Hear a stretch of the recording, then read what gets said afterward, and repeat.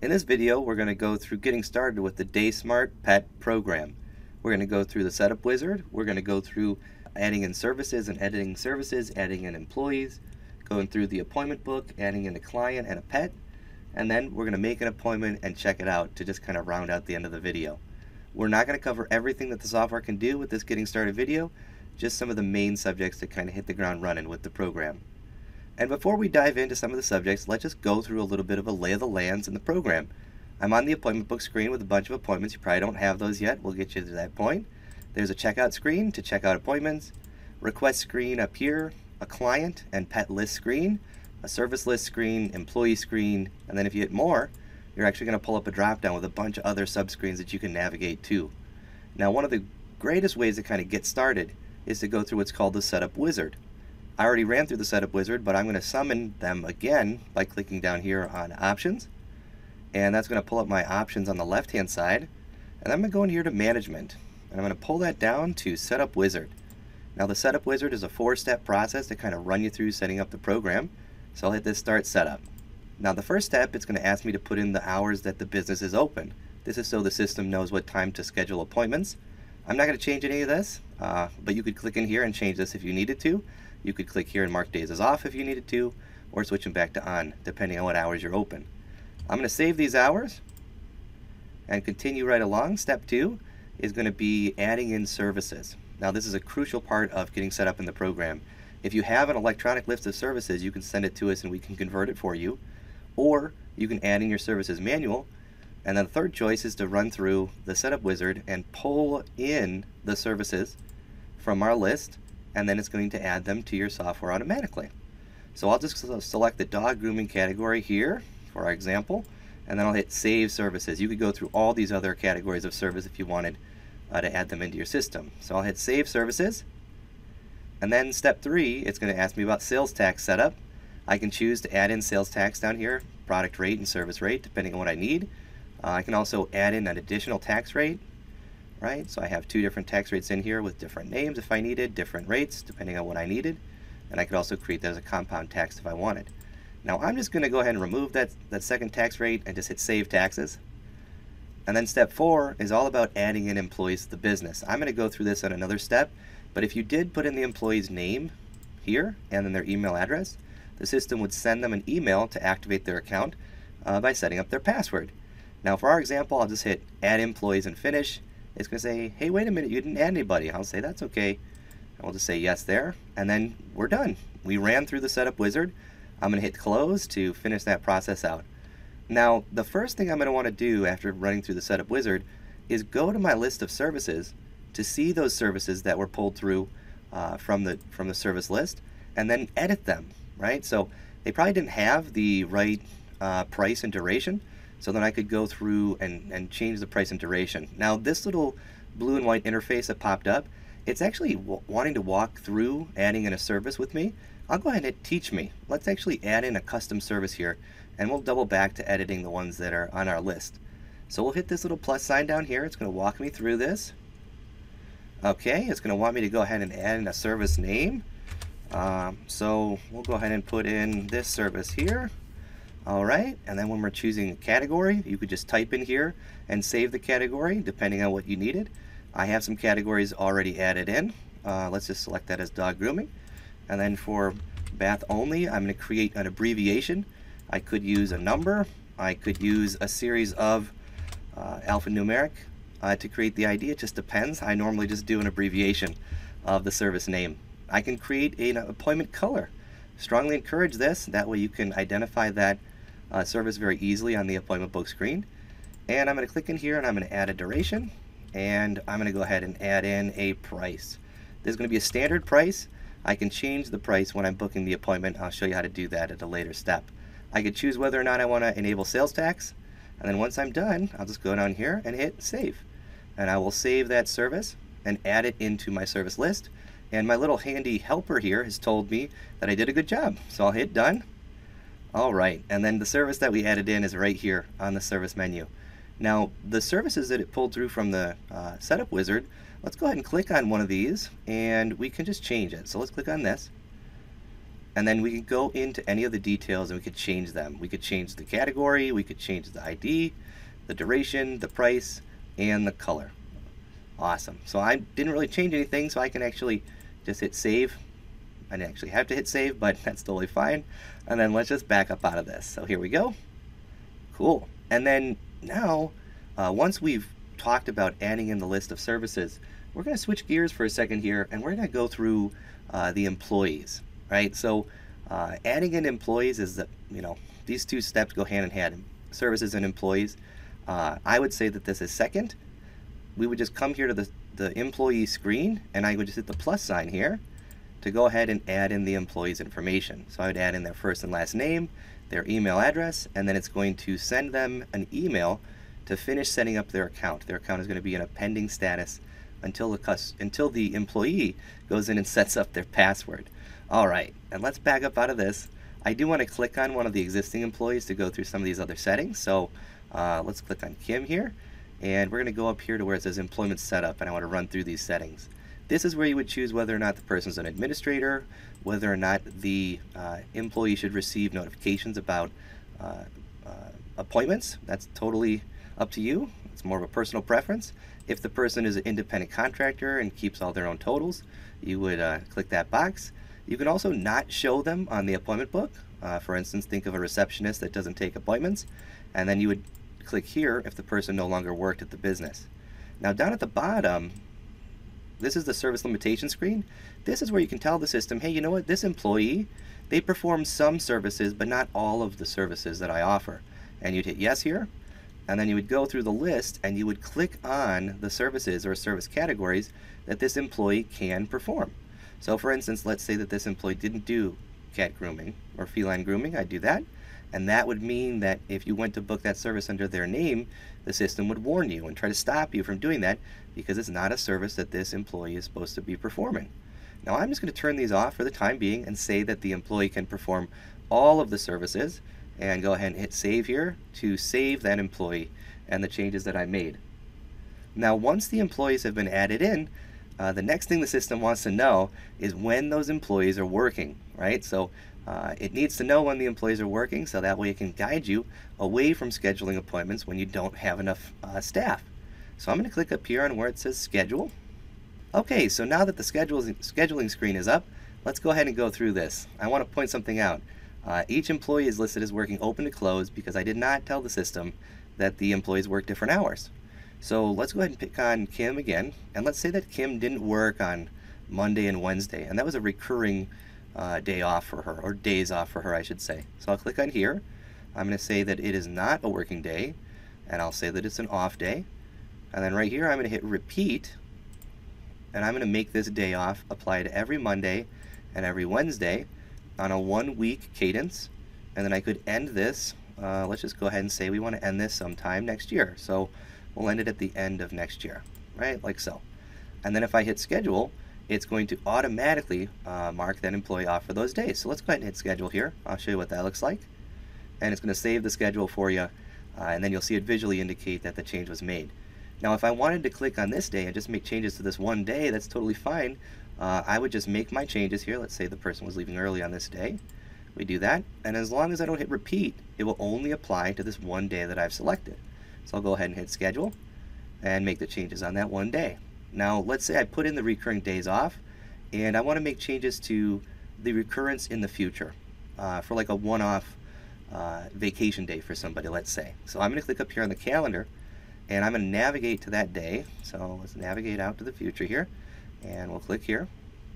And then we can click on the day that we want to mark for vacation, and we'll just say that it's a non-working day like so, and we'll switch it to vacation, and then we can just hit schedule. Now, this is a good example. If the whole business was going to be closed on this day, you just hit close, and then that's going to mark the whole business as closed and everybody off. To mark it back as open, you just click back on open, and it's going to indicate that the business is open with the schedules there. Awesome. All right, and then let's go ahead and move on to the next phase of this, and let's talk a little bit about the appointment book screen, right? Once we put in the services, the employees, their hours, then the appointment book screen is going to become a little bit more functional. Now, like I said, I have a bunch of appointments on here, and let's actually run through making an appointment after we talk a little bit about how to navigate around on this screen. So up at the top, you can choose the number of employees that you want to see on the screen. Let's say I only wanted to see David's schedule today. I do that, hit only, and it pulls up David's. If I hit all employees, it'll pull up all employees. I can also change it from a day view to a 3-day or a week view, depending on what I need to see at any given moment. So let's go ahead and choose 3-day, and you'll see. There we go. And I'll jump back to the 1-day view. All right, like so. And then over here on the left-hand side, I can click on the calendar and jump out to a day in the future. I can navigate with the calendar out here. I can also click on a number of weeks on the calendar screen and jump out into the future. I can hide the calendar if I wanted to see more of the appointment book on the screen. And then we also have a waitlist function and a drag and drop clipboard down here. And let's actually go ahead and make an appointment here. So I'm going to click once on the appointment book to start the process. And it's going to want to know some information, right? So it knows the day and the time that I clicked on. It knows the employees column I clicked on. It does not know which pet is coming in. It does not know what service I'm going to be booking. So let's actually really quickly just throw something in here. So I'm going to throw in this client, and I could just start typing in the client's name to find them, or the pet's name, or the phone number. I could also click here and choose the service that I want, like so. And then once I've chosen the pet and the service, really I'm ready to just hit schedule, and I can throw that onto the appointment book. Now you can get much more detailed with this, but let's make this appointment really quickly, and I'll throw that onto the appointment book for you, and you'll see it go live like so. If I click on the appointment, I can go in here and I'm going to actually cancel it, and I'll hit no-show. And when I cancel this out, I'm not going to mark it as a no-show. I am going to say that it was a test here, though. I'll put that in there, and then I can cancel this appointment out. So let's do that. Okay, and now I'm going to make a more detailed appointment. I'm actually going to add in a new client and a new pet as I make the appointment. This is going to be really good for you guys to see, because very, very common to add in a pet and a client as you're booking. So right here where it says which pet, I'm going to hit add new pet and client. Let's do this. DaySmart Pet.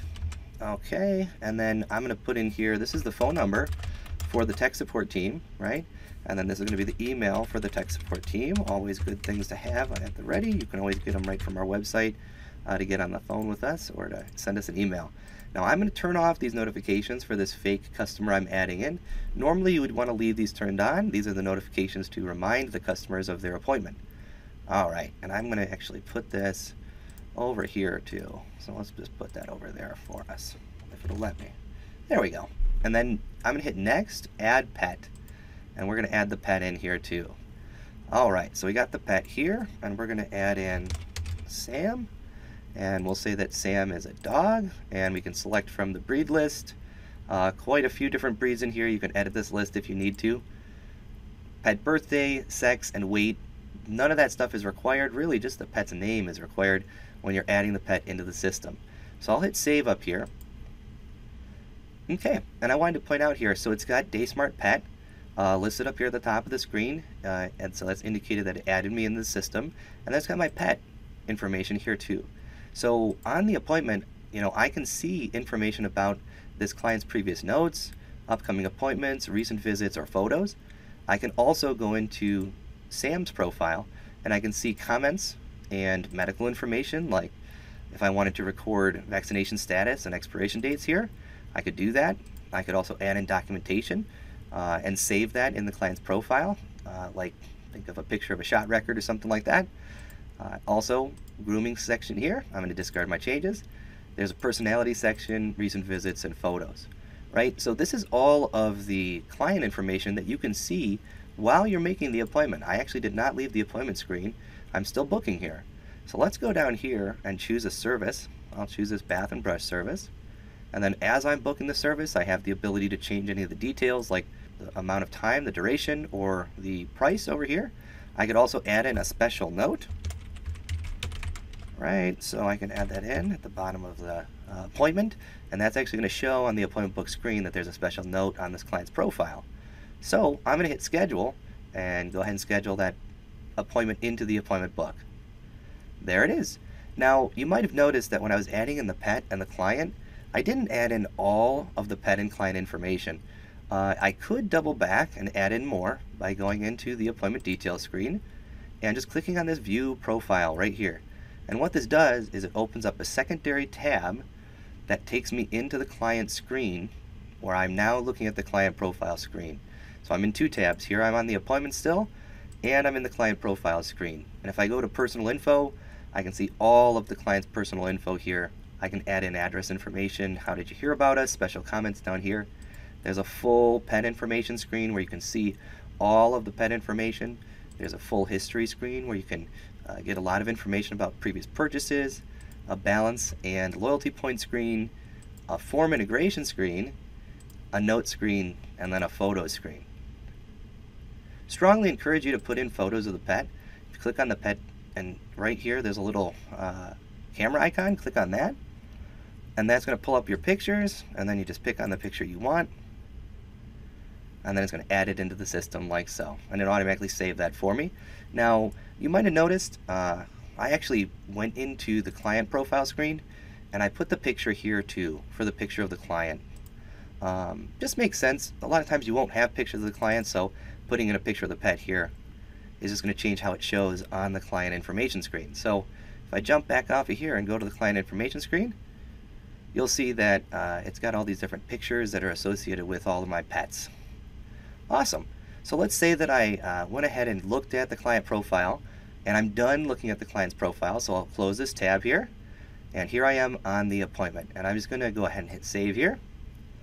And let's pretend like this person actually showed up. So they showed up, and we're going to hit check-in to check in the appointment. That's going to change the color. It's also going to put a little symbol on here to indicate that it was checked in. And then I could go into the appointment details. I could look at recent visits, notes, pet information, depending on what I wanted. I could also add in here additional services, depending on what the person might need to add on, right? So then I just hit save to save that addition to the appointment. So there it is. And then, really once the services have been rendered, you would hit this little button right here, ready for pickup. And if you have the texting service enabled, it would send a text message to the customer to let them know that their pet was ready. So you'd hit that little button. I'm going to hit that. And I'm going to say, yeah, go ahead and send that. Okay, and it's going to change the color again to indicate that the appointment has been marked ready for pickup. And then what would happen, a little time would go by, and then the client would show up, and they want to check out. So if I'm going to check this appointment out, let's run through what that looks like. I click on it once, I go to this little checkout button down here, and it runs me into the checkout flow, where it wants me to go ahead and add on more products and services, right? So I can sell more. Upselling is always a big thing. I could also change and add discounts. I could still change prices on this screen, indicating everything that I needed to make sure that the record was as accurate as possible. And then if I hit this proceed to payments, it's going to take me to the payment screen, right? So you just indicate the method of payment that the client was using. Let's go ahead and say that it was a cash payment, and we'll just go ahead and say that it was the full, a little bit more than the total due, and we'll hit that add payment. And then it's going to say that there's change that's due back, $1.60. Let's go ahead and say that the person left it as a tip. So we'll hit this add tip, and then we'll put in here $1.60 as a tip, and we'll hit add.